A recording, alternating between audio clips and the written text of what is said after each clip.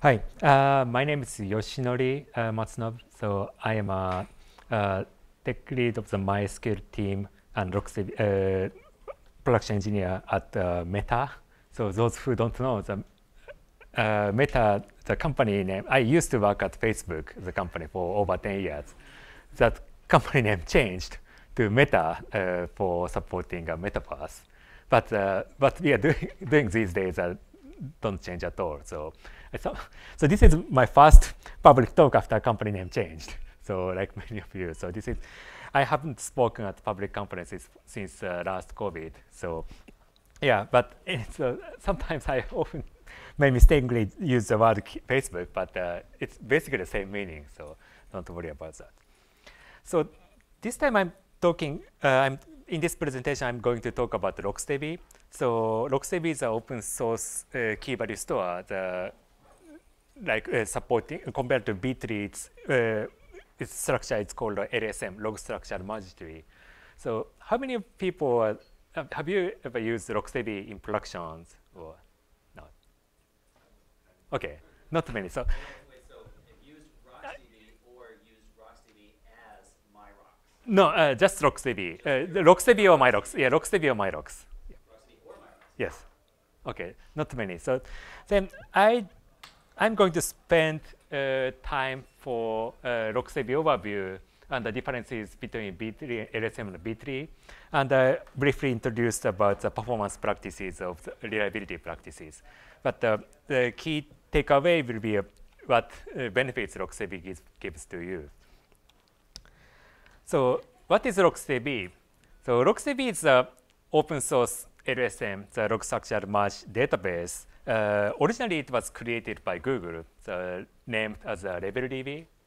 And about it's 8 or 9 years ago, the people in Facebook forked LabelDB and created RocksDB. So it's a permanent fork and added a bunch of features for server side processing, like parallel compactions or column families, kind of table space or transaction support.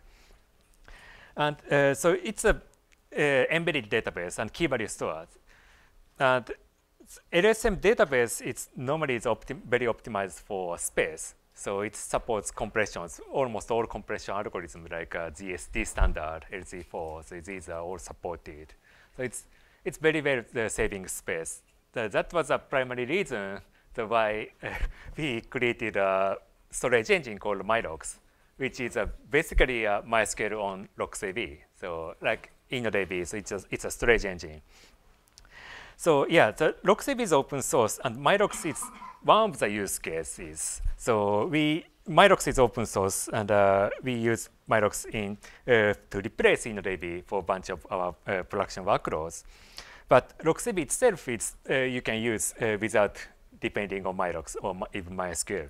So it's used many backend services at Meta and many external services like Netflix and several vendors like TiDB or Yugabyte. So these run on top of RocksDB. So there are many databases or backend services that depending on the RocksDB. And major use cases inside the company, the Meta, is we have two major databases on top of RocksDB. So one is a MyRocks. So it's a MySQL storage engine. So it's basically replacing InnoDB to MyRocks. So with the same clients. So people can still use SQL over to MyRocks. And the underlying storage is replaced from B-tree InnoDB to LSM RocksDB. Another major use case at Meta is called ZPDB. So unfortunately, ZPDB is not open source. So ZPDB is a distributed key value store, so on top of RocksDB. So it's kind of Amazon DynamoDB, so distributed NoSQL key value store, but underlying storage is RocksDB. So there is a paper about ZPDB. So even though it's not open source, so you may have several ideas about why we built that. So this is a general workflow architecture of how write requests work in RocksDB. So when you issue write request, internally the RocksDB has an API called put. So if you issue a write request called put or delete, then it's returned to a write head log, so which is a persistent storage, similar to read log. And it's also returned to a memory data structures called mem table. So the put or delete, so it's stored in the write head log and mem table. And when mem tables is accumulated, and when mem tables gets full, then it's switching to a next mem table, and it is also flashed to a data file. So there are many data files called SST, the sorted string table. And if there are many SST files, there's another process called compaction takes place, and compacting many SST files or data files into a more optimal format. So, and compaction keeps happening and keeping the space relatively optimal compared to a B-tree database. LSM database is often called a write-optimized database because on the B-tree case, when issue a write request, it's updated in place. So you have to read the page. And if it's not cached, then you have to read from a disk. So normally, InnoDB's write throughput decreases if there are many indexes. Because you have to read from a database page, and if not cached, you have to read from disk. So write performance slows down if the data size grows bigger.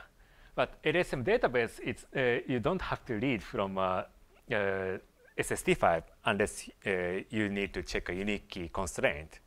So write request, for example, secondary keys, just you update the memory. So you don't have to read from files. So that's why it is often called write-optimized database, as well as saving space. But apparently, so it has trade-offs. So actually, the LSM is not a drop-in replacement of the B-tree. So the LSM database generally is more slower than B-tree for handling read queries. So here's how the read request works. So most recent data may exist in the mem table. So read request checks the mem table, and mem table may have some active mem table and passive mem tables that may not have been flashed yet. So you have to RocksDB has to check them. And if data doesn't exist, it has to check a block cache. So it's similar to InnoDB buffer pool. And it has several structures, but the data is stored in the data block. And if the cache is not found, so you have to read from files. And actually, the RocksDB has a structure called label, so which is forked from label.db. So that's why it was called a label. So RocksDB has several labels, and each label have sorted data. So almost all data is stored in the bottommost level. So in this case, it's a level 4, having a size say about 1 terabyte. So the most data is stored in level 4, and about 1/10 of data is stored in the upper level, so level 3, and 1/10 of the level 3 data is stored in level 2. So something like that. And by accumulating them, the aggregated size is about 111% of the level 4. So it's called a space amplification as 1.111. So it's much smaller than B-tree. So B-tree's space amplification is about 1.5 because of the fragmentations. So compared to B-tree, it saves space much more. But as a trade-off, when you issue a read request, and if data doesn't exist, then you have to read from all levels. So that's a much bigger overhead. And especially the overhead is bigger if you need to issue range scans. So there are trade-offs. So you cannot simply replace B-tree to LSM if your workload is very read heavy. Yeah. Instead, write and space are pretty optimized. So we added a bunch of features to RocksDB, primarily for supporting InnoDB to RocksDB migrations. We did that about 5 years ago. So we added a bunch of features, but also we added several other features for supporting another the key value store use case called ZPDB. So column family is a kind of a table space. So there are many different characteristics. So the Facebook use case is Facebook has a large social graphs. And we have two major data structures called Facebook objects and associations. So object means like comment or like you post something or the activities.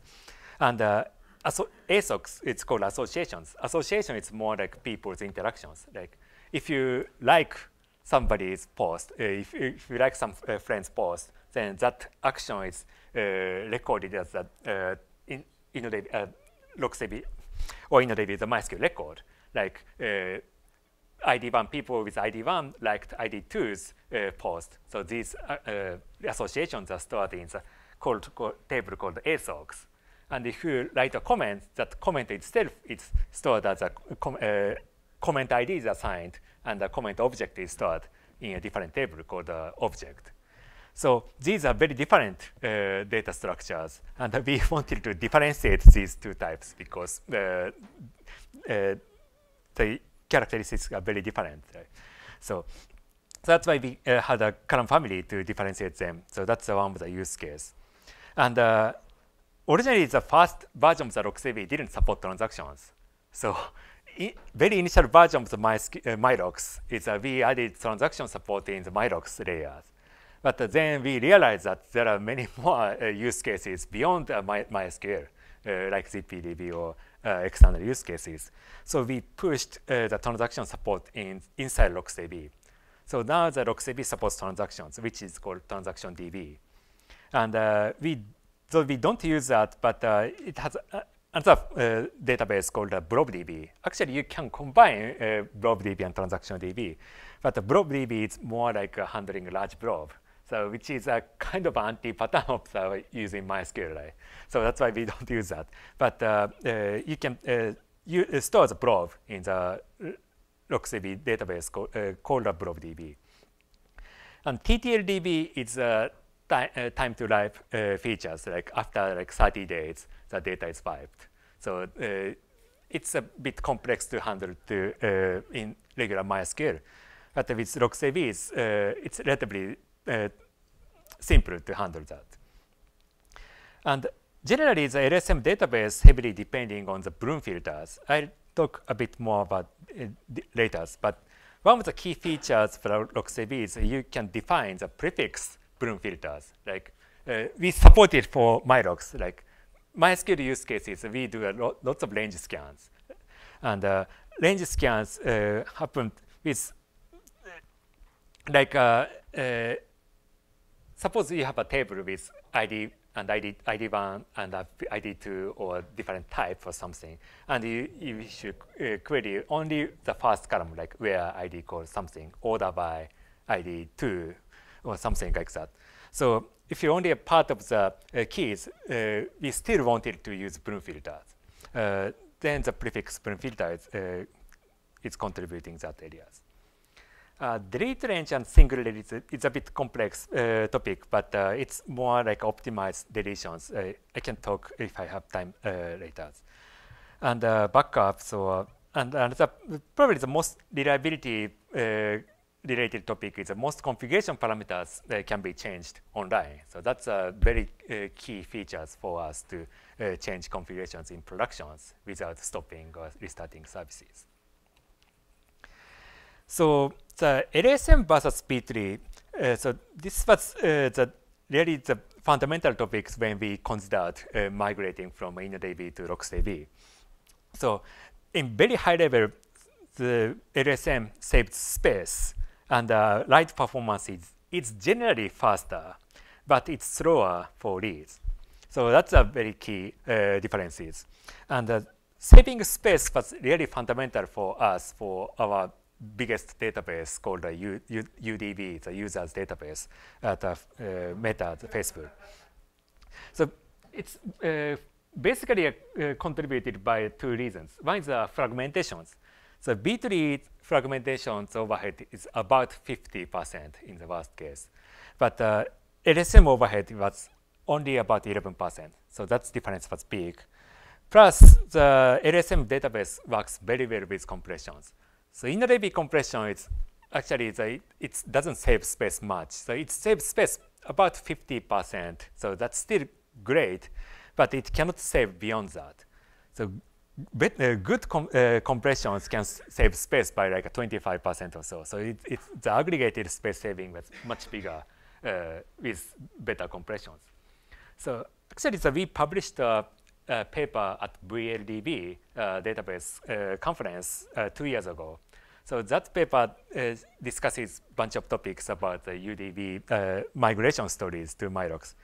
So actual space savings in our production was about 60% compared to a compressed InnoDB. So that space saving was huge. So that was the primary reason to migrate for us. And lower light amplifications, which was good for Flash. Yes. So getting the space saving around 60%, will it make for any trade-off on the CPU consumption of getting a higher percentage? Yeah, I can talk about that in this part. Yes, so lower light amplification is generally good for cheaper storage because the Flash has light cycles. And the slower read performance, yes, so slower read performance means it may use more CPU to handle the same amount of queries. So actually, we spent substantial time to mitigate or it's technically it's really hard to beat InnoDB because InnoDB is a really good B-tree database. At Meta's companies, we have a large cache in front of MySQL, so which is called Tau, which is a huge record cache. And so actually the cache hit rate is pretty good. So there are not many read queries coming to our user database. So that's actually made migrations quite easier. But even without cache, so if you can mitigate the read performance, or if you have a very small read queries, then it's pretty feasible to migrate to RocksDB. One question. Yes. We spoke about reducing write amplification. Yes. So we flush from the active mem table to the from Yeah. the mem table to the Yes. SSD file. Yes. But then at every level it gets further compacted. So how like by what factor is the write amplification better and like how do we say it's better? I just wanted clarification on that. Okay, so the difference between B-tree and the LSM is the B-tree is called updated in place. So typical InnoDB size is 16 kilobytes. So even if you change one record or the one column, the entire page becomes dirty. Okay. Right. So the write amplification can be as big as a 16K plus double write, so 32K.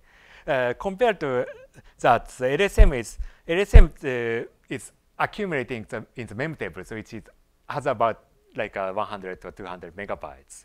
That accumulating, then writing to file in batch. And it's also the file buffers multiple SSD files. So then that triggers compaction later. So it has certain periods for buffering changes. So then by comparisons, then RocksDB's write amplification it's almost always multiple times smaller than the B-tree. Yeah, so generally, back to the topics of performance. So the read performance is generally slower, so we have to do a benchmark for that. And in addition to that, the write performance, so it's heavily depending on how you issue writes. But talking about MyRocks, so we migrated from InnoDB. So InnoDB apparently has a unique key constraint for the primary key. So we have the same. So the unique key constraint means that you have to read from a database to see if the key exists or not. So any insert into primary key has to read. That read is slower than InnoDB. So if the table has only primary keys, actually our benchmark showed the MyRocks insert was slightly slower than InnoDB insert because of the unique key check overhead. But if there are many secondary indexes, then the MyRocks became more faster because the secondary key maintenance doesn't need to reading from data pages. So that's heavily depending on the table designs. And in addition to that, so many RocksDB customers actually don't have check a uniqueness. So I agree, it's heavily depending on the use cases. But if you don't check uniqueness, the insert throughput is much bigger. If I have topics times, I can discuss later. But the major difference between InnoDB is okay. Okay. So the RocksDB is key value store. So if you use purely just RocksDB, then you don't have table. It's a key value store. So you can just write any keys without checking the uniqueness. So it's basically overriding. Yeah. And the MyRocks case is MyRocks is more like a relational database. So we define a unique key for that. Yes. So the major difference versus InnoDB is InnoDB has a very unique feature called gap log, the next key log. So that is a very interesting feature, and but RocksDB doesn't support that, or as a database like Postgres doesn't support either. So that made migrations a bit tricky. So I'd like to discuss this topic when I have time later. Yeah. So the RocksDB performance practices. So actually, when using RocksDB in production, so there are several interesting things to keep in mind. But several topics I'd like to discuss is a memory allocator and RocksDB data format and how it's important to keep them in memory, and the compactions and compressions. So first of all, most of the methods, the inside case, we are using a memory allocator called JMalloc. So actually, memory allocator quite matters from performance perspective. Part of the reason is RocksDB block. Like InnoDB, so RocksDB has a block, but actually the RocksDB block is not strictly aligned to a 4 kilobyte or 8 kilobyte. So the block size is a bit slightly smaller or bigger than the actual 4 kilobyte or 8 kilobyte or 16 kilobyte because the data is compressed. So that makes the memory allocator much more important. So we use JMalloc because the original JMalloc creator was working at Facebook. So we use that. There are many other memory allocators like Google's TCMalloc or other glibcs. And actually, I don't think we benchmarked anything other than JMalloc. So generally, we recommend using it.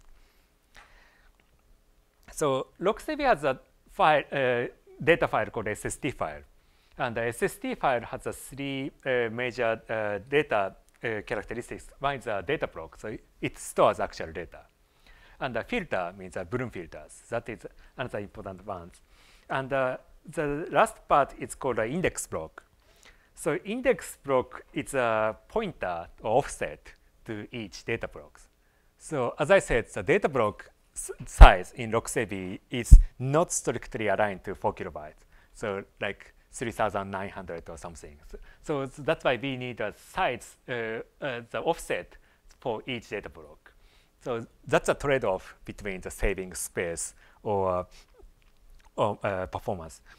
But anyway. After that, the data block size. Yeah, yeah. Okay, so each data block is compressed.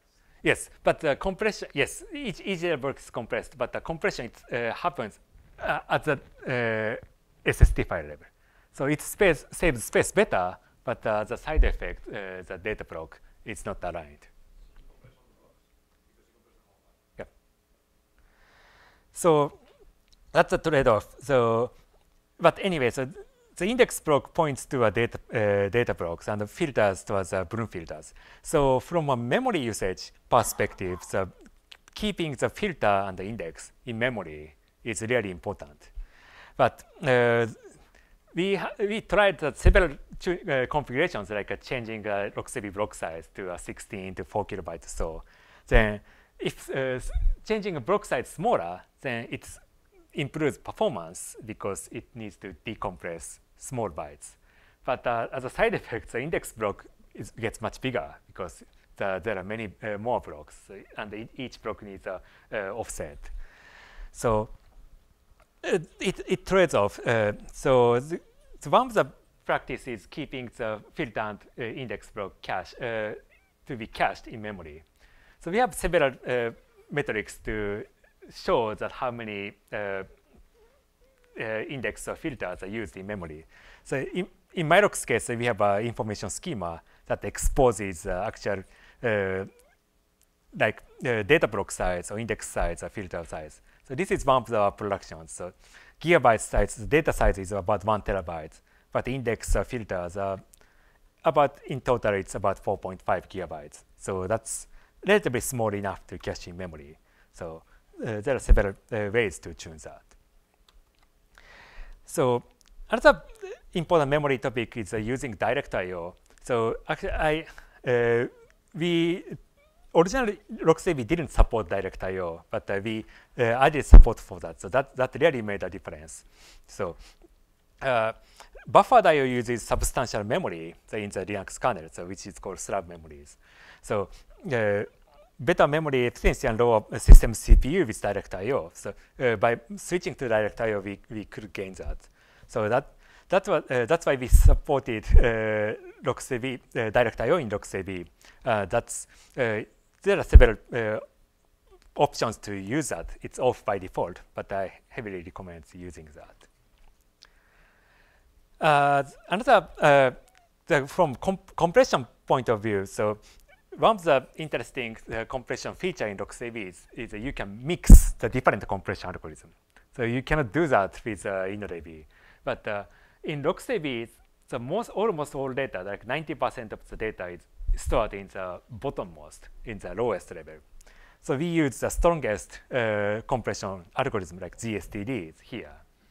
But on the higher levels, there are more data is written to higher levels. So we use faster compressions like LZ4 or even no compression, so for higher levels. So that saves space. That saves CPUs for that.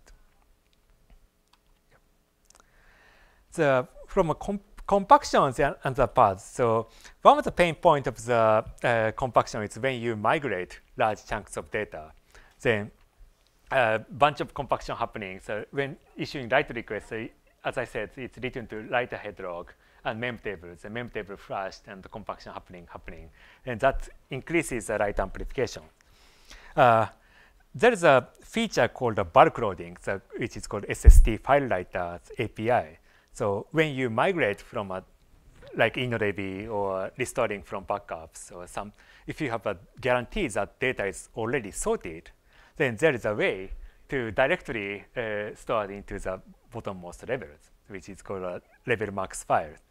So it has a requirement that it's user responsibility to that data is already sorted, and there is no overlapping key ranges in between. But if you guarantee that, then that's a really fast way to store data. Bloom filter, I talked a bit, but Bloom filter size is also very important for performance. And in general, it's recommended to have Bloom filter in memory. But for very large database, if you have Bloom filter everywhere, then Bloom filter size may exceed the memory. So we have an option that about which levels should have Bloom filters. So most of our production have a skip storing Bloom filter in the level max, because if having a Bloom filter in level max, it exceeds the memory. So that's one area that we optimize that. And we have several other features, but probably the most interesting one is called prefix Bloom filters. So you can use range scan and still use Bloom filter. So most of the Bloom filter is for point lookups to see that if the key doesn't exist or not in the SST file. But with prefix Bloom filters, you can do that for range scans as well. Yeah. So from performance perspectives, especially for slower reads, then the most slow performance is coming by deletions. So this is a very common problem for LSM database, but here is how the deletion works. So suppose that you store the 5 records, put 1, 2, 3, 4, 5, and you delete 4 of them, like deleted 1, 2, 3, 4. And just after that, you scan the table. Then this query should return just 1 record, right? Because 1, 2, 3, 4 was deleted. So only 5 is existing in the table. So this query returns a count 1. But internally, it has to scan the 5 key values because the deletions are stored in the table file.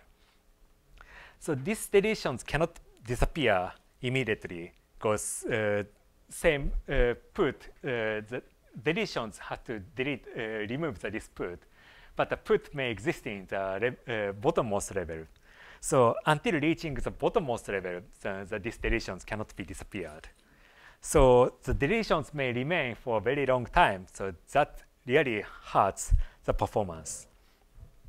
So we have several optimizations for that, but this is a very general problem. So this also slows down the range scans, like counting table or any other range scans.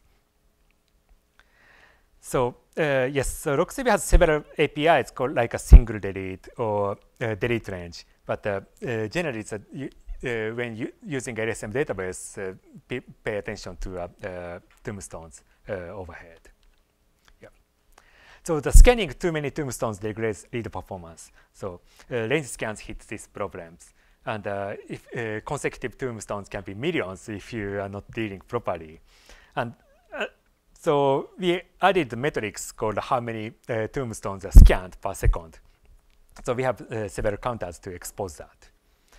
And yeah, so one of the common practice we adopted in production is called deletion triggered compaction. So it's called DTC. So when creating a SSD file, so if there are many tombstones, we trigger another compaction immediately to compacting them away to wipe the many tombstones as quickly as possible. So MyRocks has a system variable to do that, and RocksDB has an API to do that as well. So it has a trade-off between the read performance and the compactions, but this is one of the areas that we improved that. Yes? Update is treated as a delete plus deleted, right? Yes. So if you have an update that is going to cover a large amount of columns, Yeah. you will probably have a large amount of tops, right? Is that a Yes, the MyRocks case is a bit more complicated because we have several optimizations. But yes, so if you update many times, then yes, it has a both delete and put. So so there can be many tombstones for that.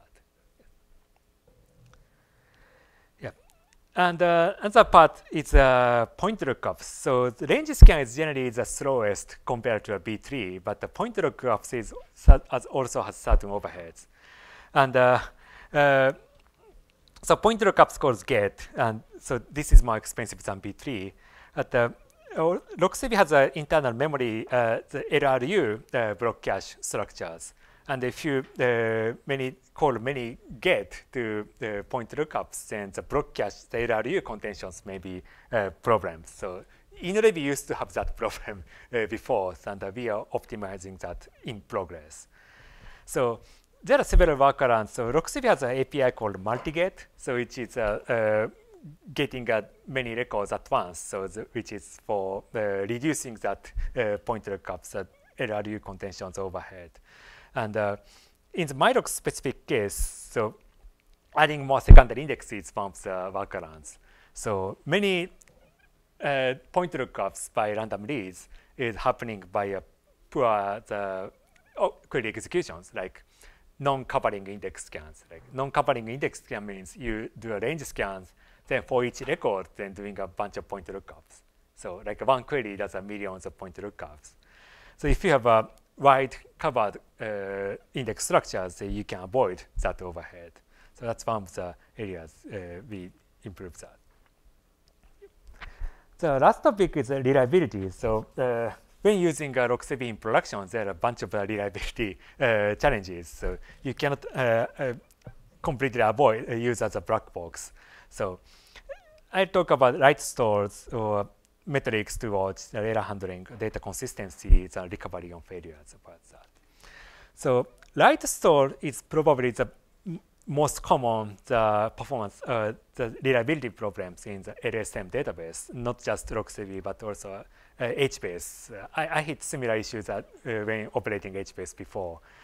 So write store can happen by bunch of reasons, but generally it's when you write too fast. So LSM database is tend to fast for write performance because of the architectures. So the faster writes means you can write very fast without noticing the replication lag or so. So if you're writing too fast, then sooner than later you hit some problems like storing somewhere. So we have RocksDB has a bunch of the storing counters, but common the storing reasons is level 0 file gets filled or mem table gets filled. Then if you use a flash or compactions, it's slower than write ingestions. Then you are hitting that storing problems. There are several other reasons like pending compactions or several compact range or bulk loading. So several other API usage may cause storing, but at least we have a counter for that. So when operating RocksDB, then pay attention to storing counters. Yep. So probably the most common storing reason is a mem table or L0 stores.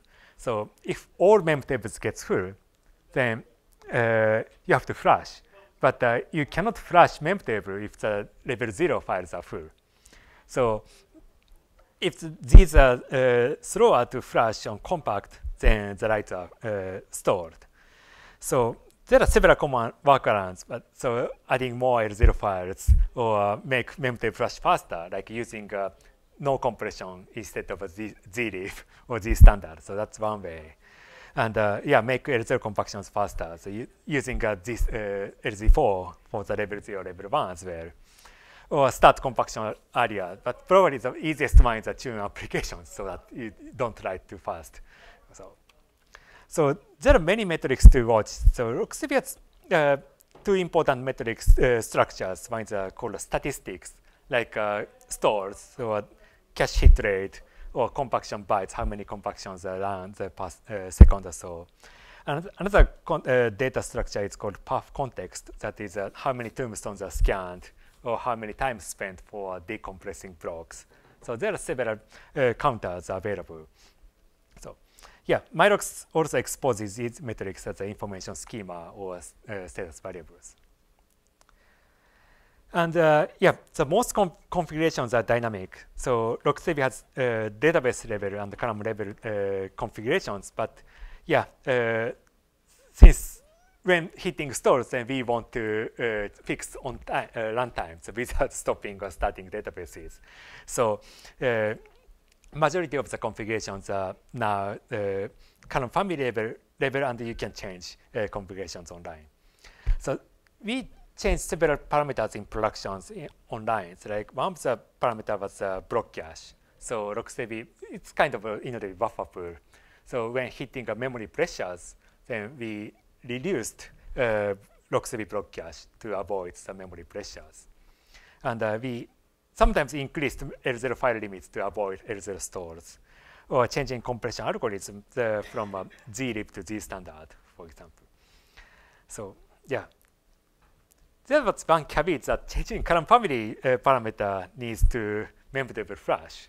So if you change many column family parameters at very short time, then many SSD files are created in level 0 that stores.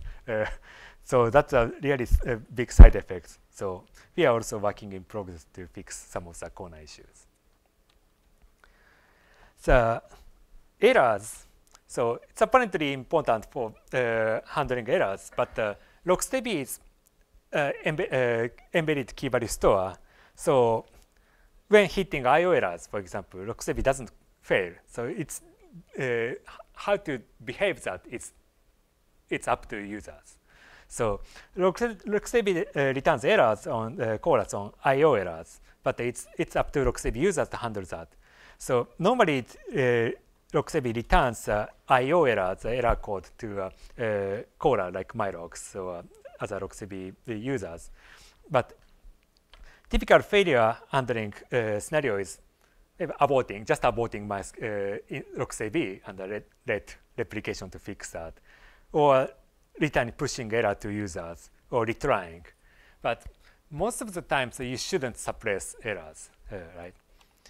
So here's one example case. It's a MyRocks case. So I/O error handling in MyRocks. So as you know, probably know that MySQL adopts the 2PC protocol between the binary log and RocksDB. So when it has a phase called prepare and commit. On the prepare phase, MySQL doesn't not do anything for binlog. It writes to RocksDB. But if hitting I/O errors here, we just return errors to the callers. But on the commit phase, if failing any I/O, then we abort MySQL server because at commit phase, any failures cannot be rolled back. So this is how we handle it in the MyRocks in production. So writing to binlog, so we have a parameter, MySQL has a parameter called binlog error actions we set as a abort server. So failure to write to binlog triggers instance abortions. And if failing to write to RocksDB, at this stage the binlog is written. So if we roll back RocksDB is there, then there is an inconsistency between the binlog and RocksDB. So we abort that in that case as well, and let replication to handle that. So the MySQL is replication. So if the instance fails on primary or replicas, then we rely on the healthy instance to fix that. Yes. Do you have examples of I/O errors besides the disk full? Like XFS as an example. Yeah. You remove the storage, it blocks Yeah. forever. Like Yeah. what kind of errors are you talking about here? So like, the disk flow is one example. So we have some of the trial use case like a remote storage. So the remote storage may fail the network errors. So unique key constraints. I talked a bit earlier in this talk, but the RocksDB API, RocksDB has an API called put. So this does not check uniqueness. So if you want to check uniqueness, you have to issue a function API called get. And if you rely on the transaction or locking API, so there is an API called get for update. So in MyRocks case, we are trying to match in DB. So we call a get for update to lock the key.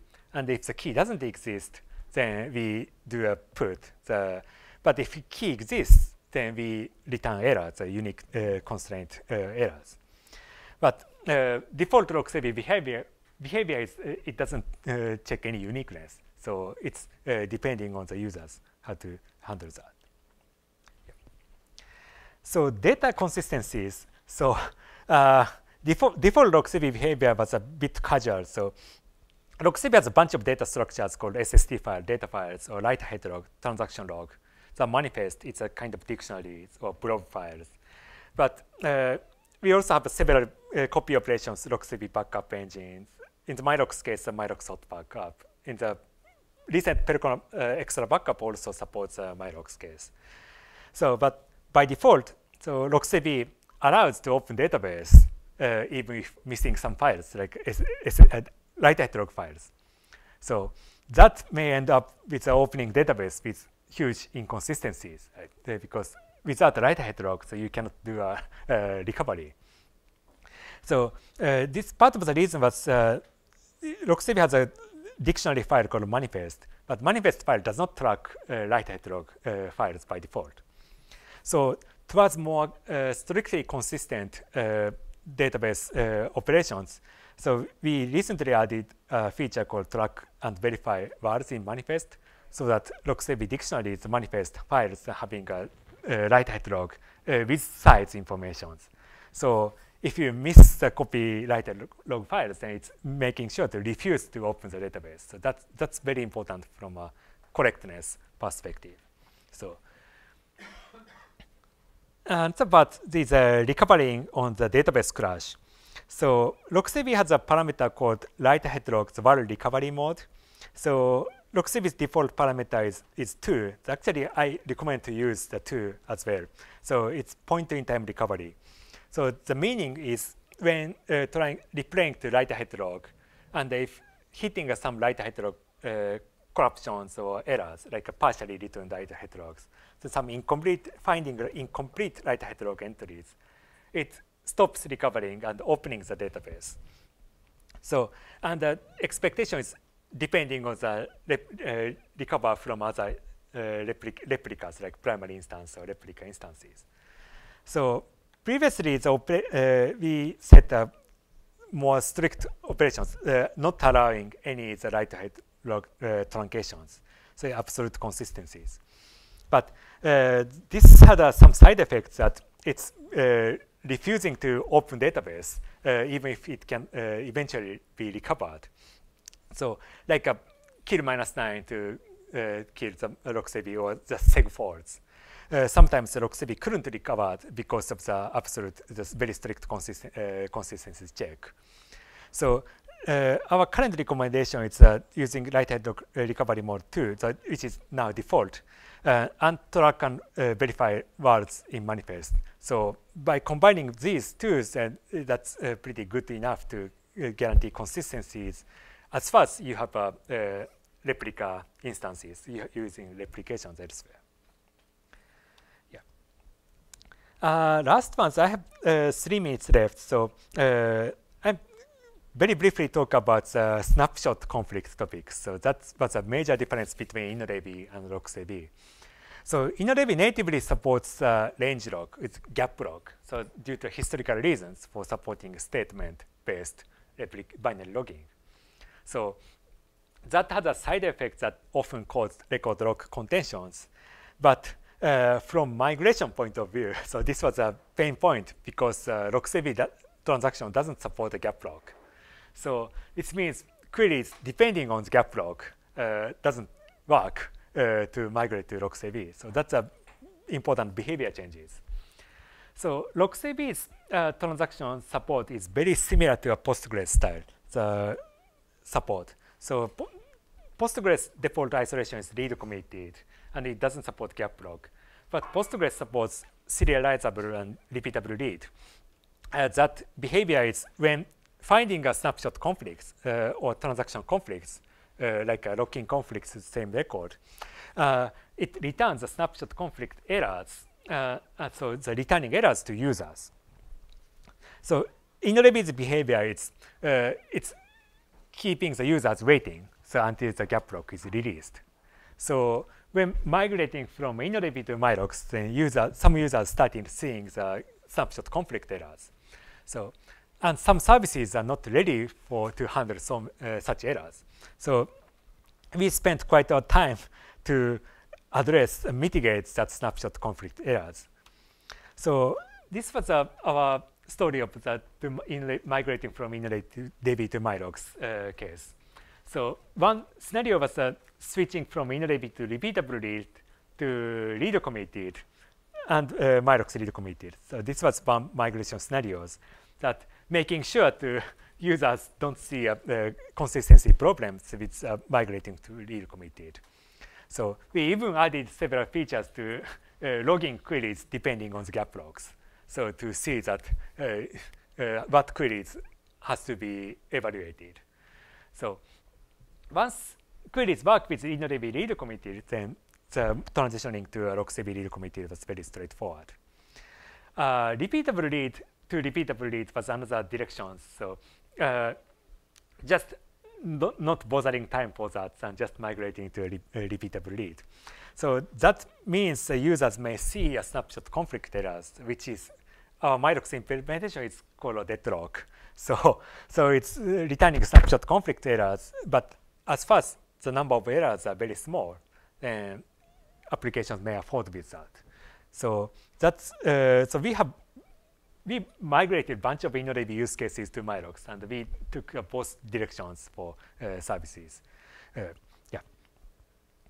Yeah, so the summary is, RocksDB is a modern LSM database library with years of production deployment.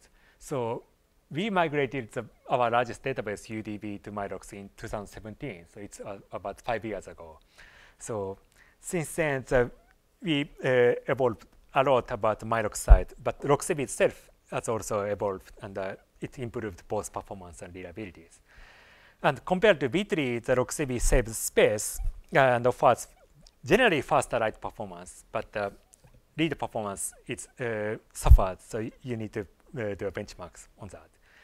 And normally, pay attention to data index and filter block size and cache hit rate, and utilize compressions or compaction tuning options. And tombstones or L0 stores, these are most common performance problems of any LSM database. So pay attention to that. Yeah. But in general, but LSM is a relatively new database in production. So I'm going to publish this slide so you can follow later. So, but we are also in progress of making the RocksDB even better than that. Thank you. So, yes, question. Could we cover about